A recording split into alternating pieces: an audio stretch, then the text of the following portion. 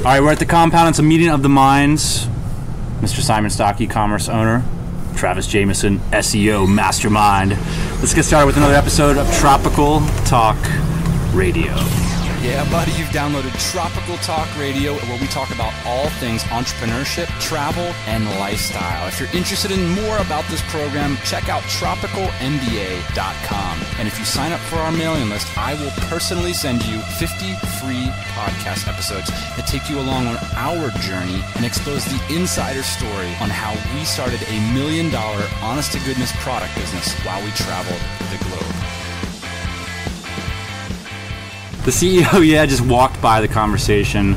I literally just hit record on an episode. You're just about ready to go jump in the pool? Yes. Why about you join us?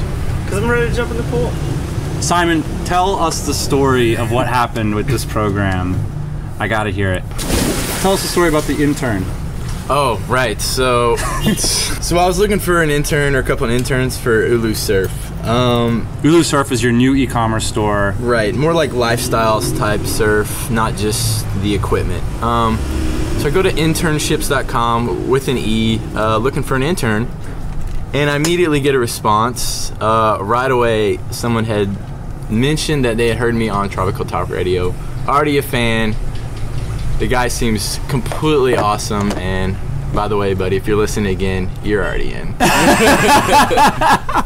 That is so cool. I'm so glad to hear it. Travis, man, what's been the fallout? All last week, I would call it, aggressive SEO week at the Tropical MBA, Tropical Talk Radio, Lifestyle Business Podcast. I sent out a mailer on Saturday night about, the rounding up everything. What kind of week's it been for you? Well, it's been a week where you've just made me look really awesome all week long, continuing to do so. But it's been a busy week. I've gotten so much response from people actually interested in these tactics that actually work well and quickly for SEO. And people wanting to make movements, asking, hey, will this be good for my site structure, all kinds of stuff. Right. So we were just having a great conversation that I wanted to tap into you guys a little bit about. One of the things you said, Simon, was, when you see people that have businesses, like back when you're an aspiring entrepreneur and you don't have anything going yet, it's kind of this magical, mystical thing. Yeah, it's very awe-shocking. You put them on a pedestal, really. You almost think they have something you don't have, maybe. Right. Which is completely false after meeting millions of business owners now. If anything, I would say the people thinking it probably have just enough skills, just enough quality to do pretty much anything they want. So what we're trying to tap into then is it's definitely a mindset switch, right? Because you just said the aspiring entrepreneur has the same resources. Exactly. A lot of the people that work for me are more talented and smarter than me, for example. Great business philosophy. So what is that mindset shift? Travis, you said you were sort of always a hustler, always the entrepreneur, but what was that moment, and how did it feel when you turned that corner? What was the moment for you? Finally had the businesses going? Yeah, I mean, what was the corner turn for you? Was it the 4-hour work week? Without a doubt, the 4-hour work week. I had read business books before, starting in midway through high school with the Rich Dad Poor Dad, which just kind of changed my thought pattern as into how to get wealthy. That working the normal 9-to-5 job just won't do it. It's not going to happen that way. You'll never have the freedom. You know what's the interesting thing about Rich Dad Poor Dad is a lot of people ride on that book, and I'm just totally not hip to that. I totally love that book, and part of it is it frames up a normal life as more risky than the entrepreneurial life. Without a doubt. Isn't that interesting? And that's something that we all believe. Especially in the modern day. Shit, I mean, all these people have had corporate jobs, half their life gone. Right. Life savings gone. All these mortgages over their head, killing them.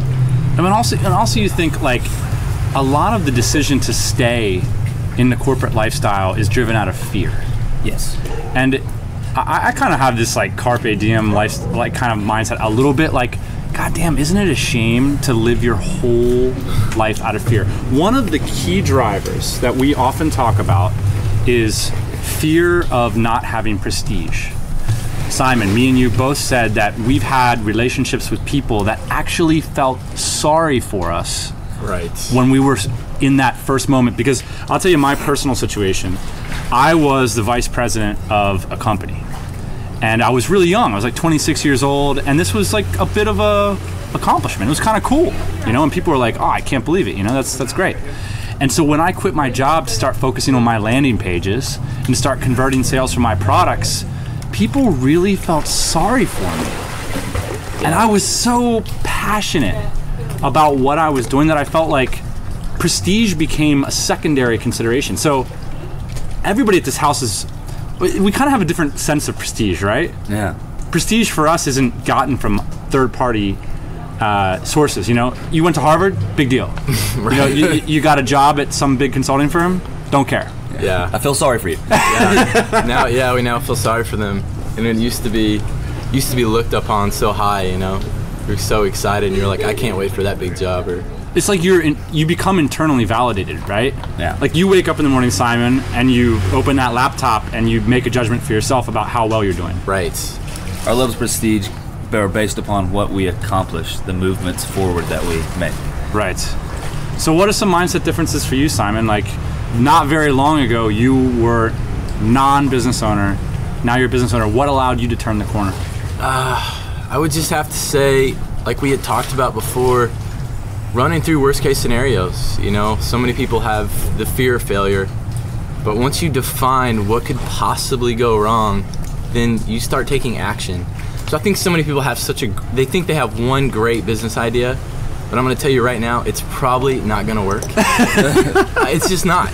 But until you try it, then you will see the next step that you have to take. And it becomes easier and easier and easier until you build up momentum. It's such a routine, like it's an iterative path, right? It's not like one big thing. Right. I got the money, I put up the site, and boom, driving a Ferrari. Yeah. It's that big idea that it's false. It's not. It just doesn't work. Like I had hundreds of ideas before the surfboard rack took off, you know, and I was just like, this would be it, you know. And to add to that, you don't get to the level that we are of knowing the things that we do without starting at the beginning and trying and failing. Right. It's just how it goes. The exercise in the 4-hour work week where you sit down and you say, you know, this is exactly what I want. This is exactly how much it costs. Those exercises are very illuminating because when you have a job, you know, when you're a big firm lawyer or when you work for a big consulting, I work for McKinsey, right? Or I work for Booz Allen Hamilton or whatever. It's like you outsource your life's purpose and direction to them. Just like, you know, what do you do? I work for Booz Allen Hamilton. That's what I do, right? It's defined. But that was such a cool exercise. It's like it makes you pare it all back down and says, you know, okay, you're pumped up that you make $100,000 a year. Why? What do you need $100,000 a year for? When I pulled together my list, I wanted to like go motorcycle riding in China. I wanted to live abroad. I wanted to go to exotic beaches and stuff. None of that stuff you need $100,000 for. No. And so, you know, it forces you to ask those tough questions. Are you internally validating, or are you outsourcing it to some company that's written a script for you to opt into, like Booz Allen or, you know, McKinsey. Or McKinsey. Yes. So we talked about mindset, talked about prestige. What do you think the biggest things for people that still feel like, these guys are miles ahead? What's the hack? What's the way to get yourself into the mindset? I would say the biggest thing for me was just realizing that it may be hard, or it's going to be hard, and that you're going to make mistakes. And it really never is as hard as you think it's going to be. It's just accepting the fact that it could be, and then you start taking the actions. Because once you're over the fact of like, fuck, let's go out there and make mistakes, let's tear it up, I'm gonna drive this business into the ground. Travis, what's your first step out the door in terms of like when you were like, fuck it, I'm gonna start this business? What do you even do? Do you pick up a book? Do you put up a website? Like, how do you start? Man, it's been so long, I don't even know how I started. Were you a 30-day challenge guy? Nah, not at all. Not at all. I remember writing down a list of business ideas and picking the one that seemed like it would make the most sense, doing the research, and the one I found was like, there's not much competition, I'm just going to go for it. And I had nothing to lose. Right. And I did. It's like chucking yourself at it with the violence. Yeah. It's like, so everybody always says the question, I don't even know where to get started. And my advice is it does not matter where Yes. you get started. Commit yourself with a violence towards action. And here's the other thing that I talk with a lot of people about. Felix Dennis basically says the farther along you get in your career, the more fucked you are, because the less likely you're going to be fearing failure. Exactly. And you're going to have a lot to lose, effectively. We got a whole pool party going on in the back. We're talking about mise en scene. Yeah. This is a nice setting. So, you know, you're going to be totally fucked if you step out of that career. And here's the thing. You're going to feel like a real shithead for a real long time. I was 26 years old, single white dude, and everybody in my life made me feel like shit for what I was doing. Like, oh, look at that pathetic guy with his websites and his laptop. So cute. It's so adorable. I think he's going a little mental. And fuck that. You're going to have to act like a shithead for a long time if you want to do something unique in this world, and you just got to suck it up, and you got to look your mother-in-law in the eye and say, fuck you, this is my family. Yeah. You know what I mean? Like, I think that's it, because, you know, Travis, you were on the LBP last week as some guy who legitimately has created some incredible results online. It doesn't happen unless you just get out the gate on the dumbest shit to start. Oh yeah, I learned the hard way, and I feel like everybody who's really good, they've done it too.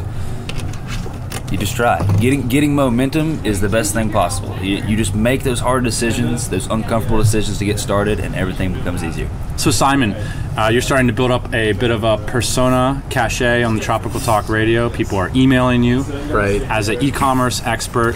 So let's talk very quickly, concretely.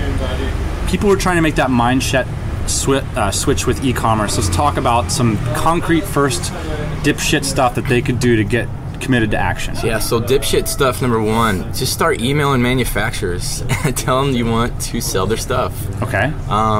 You'll be surprised that these people actually do want other people to sell their stuff. I do. And they will tell you how to go about doing it. Like, Yes. my first one, I mean, it was just me saying, hey, I would like to sell your stuff. And they're like, okay, where's your website? Okay, so now I need a website. Okay. And then they would be like, where is your, EIN number, You need an EIN number. You need an EIN number. Easily, day one, you can apply. IRS, Google it. So I'm like, okay, next step, let's get that done. And then they'll walk you through it. And the They site's really on will. Shopify.com. Right? I mean, you're $30 a month away Right. from having an e-commerce store. I mean, it's free for the first month, too. Throw up Right. a store. Find someone. I mean, maybe better off looking at the smaller, not go after the big boys quite yet. Woo! Hot rodding. Jesus.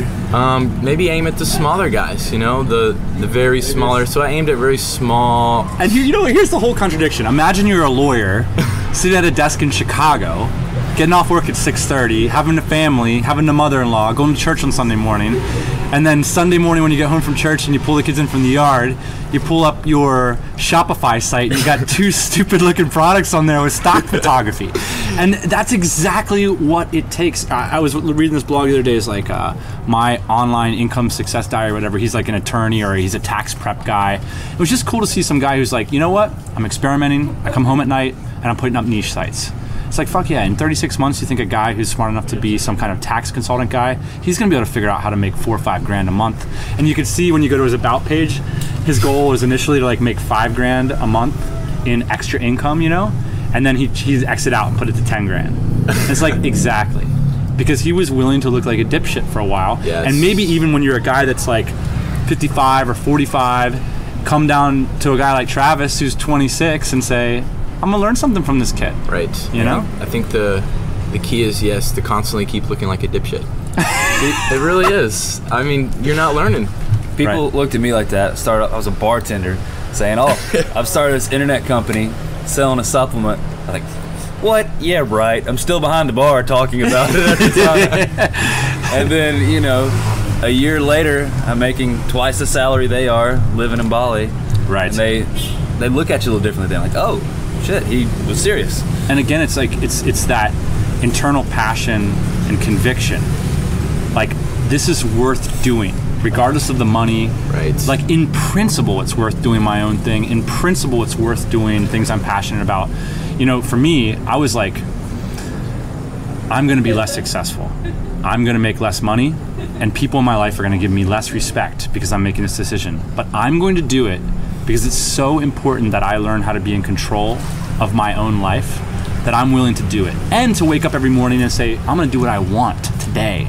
I'm not, do you remember, I don't know, you never had a real job. I remember feeling nervous when I had to go to the fucking dentist because I was worried about whether my boss would let me out of work. And that's fucking bullshit. That's no way to live a human fucking life.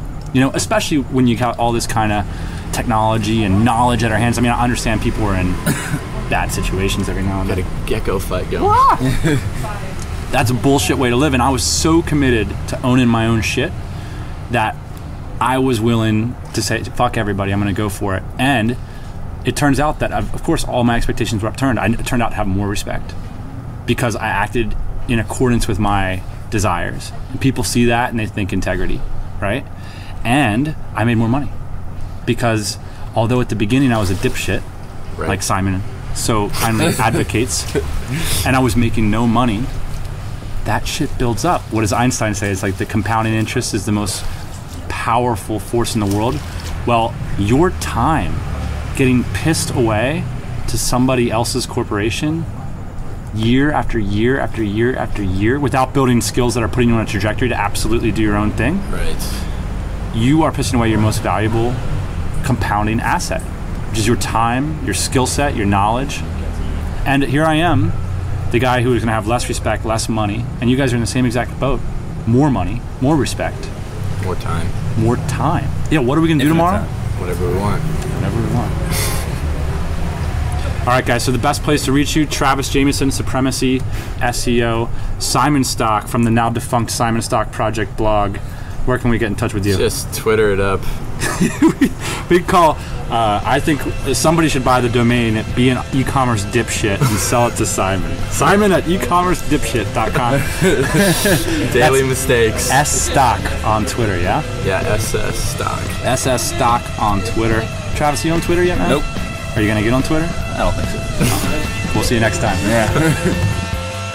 Hey everybody, thanks for listening. Don't be shy. We've got a mailing list. Check it out at tropicalmba.com. Get yourself signed up and we'll keep you up to date on everything we do, plus give you those 50 free podcast episodes. If you want to say, hey, check me out on Twitter at tropicalmba. We'll see you soon.